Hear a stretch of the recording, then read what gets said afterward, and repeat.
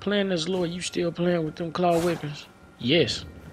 I have fallen in love with the Raptor's Talons. It's that R2. Not the R2 combo. I'm talking about just that whole R2 and he jumped forward. Man, I love that. I love unique weapons. Unique weapons make the game super fun.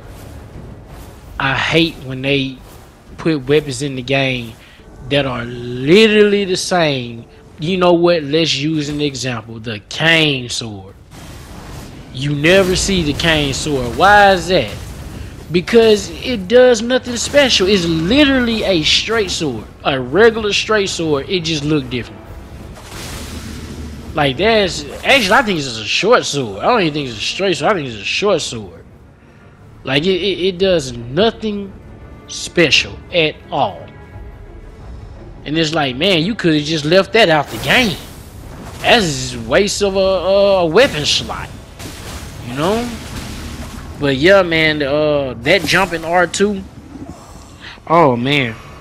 I love it.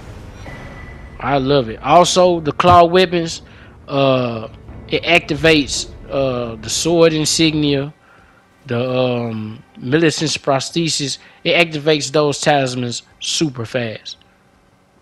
I do believe it activate those talismans faster than if you had daggers. The claw weapons, claw/fist weapons have to be the fastest. They have to be the fastest in the game. One jumping attack with the claw weapons is enough to activate those talismans. Yes, I will trade the range for higher damage, because that's really what you're doing. That's really what you're doing. Trading the range for the high. You getting higher damage, bleed faster, because claw weapons do bleed faster. You seen that in my Leo the Lion video where I didn't even have an affinity on there. It was just plus 24. No affinity on there at all. And it was bleeding like crazy. I love them, y'all. I love them. I just can't stop playing with them. It's so fun.